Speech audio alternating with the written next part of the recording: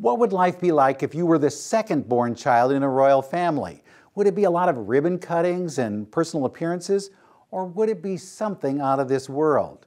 We had a chance to get the scoop from Peyton Elizabeth Lee and Niles Fitch, the stars of The Secret Society of Second-Born Royals, a new superhero film that premieres in September on Disney+.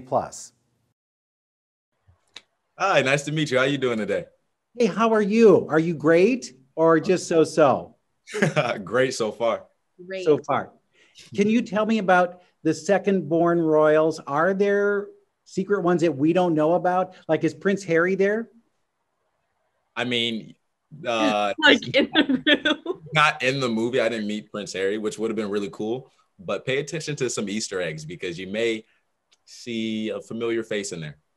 And speaking of Easter eggs, Hakuna Matata is mentioned, and you were in The Lion King at one point. Was that because of you, or just a surprise?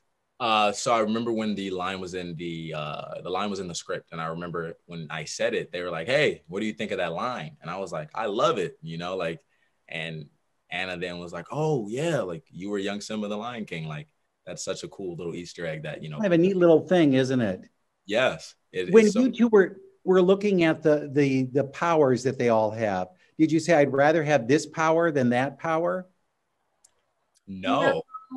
Pretty much all the powers were in the script when we both read it for the first time. But did you say, Peyton, did you say, I wish I had that power instead of the one I got? No, I did not. Yeah, and neither did I. I think especially her and I, we have such we have the best overpowered powers. Like they're so cool.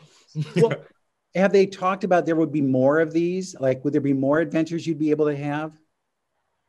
I mean, well, the movie ends, and we don't know. I mean, you see us form a team, and I guess we'll see what it does, where our team goes, whether we stay a team. Who knows? Would you like that? Yeah, I'd always love to come back and work for Disney. I mean, they treated us great. We got to go to Toronto. We got to, as kids, be in a city for the first time we'd never been in, and that's an amazing thing. And once in a lifetime opportunities type situation. So I would for sure be down to come again.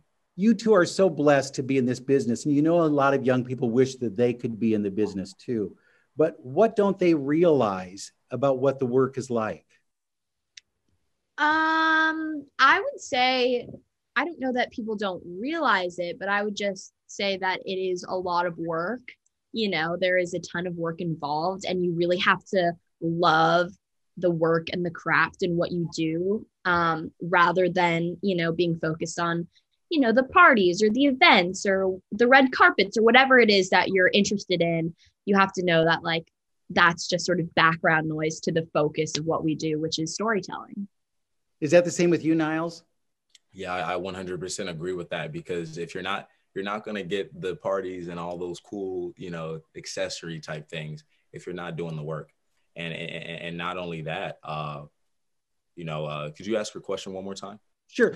What don't they realize about your kind of position in this business? Yeah. I'm sure they think it is all the fun and games things. It isn't really like I've got to do this scene over and over. I've got to memorize the lines. I've got to do all that. Maybe work later than I want to work. Yeah. So I those are all trials and tribulations, but I feel like the bigger trial and tribulation is us being a kid and trying to juggle it, and us going to school, and us trying to, whether we're trying to go to college or not, you know what I'm saying? And trying to balance that. And, it's very hard. It's very hard for us to succeed in trying to 100% put our foot, in the door when it comes to acting, and then also put 100% effort into school, and, I think that's something that this film was really heavy on. Like, we're knocking out our school. Like, y'all aren't doing anything till we knock out our school. And that's such a rarity. And I feel like that's something that people don't think about. Set's tough and it's very tedious, but the things that come with it, acting is just not when I go to set and when I leave, but it's a life. It's a lifestyle, because, let's say I'm doing interviews all day. I'm in college right now. Like I'm getting into arguments with. Get those grades, right? Yeah, it's a difficult thing. Peyton, can I ask you about friendship? you know, these are people who come together and they become friends. But how can you trust somebody? How do you know if they really are a friend? Well, that's a great question. And the answer is, I don't know how you know when you can trust someone. Because that's a big thing with these kids. They are all, do I trust this person or not? Yeah, honestly, I think for me, I like to trust people kind of right off the bat until someone proves you wrong, you know, and like giving everyone the benefit of the doubt and saying that, you know, I'm sure this is a great person. I'm sure like I can trust them.